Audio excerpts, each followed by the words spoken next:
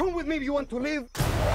Yeah, we went and saw the Great Barrier Reef together when we were in Australia, which is, as you know, one of the 7 natural wonders of the world. And it's slowly kind of disappearing, which is really sad.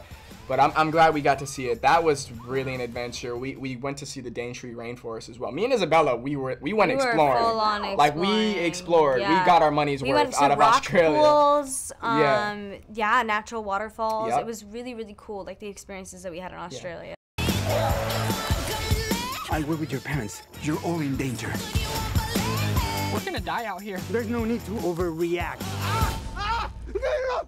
Get it off! Adventurous, I don't know. I'm like, I think... You were raised in Chicago, that's pretty adventurous. I've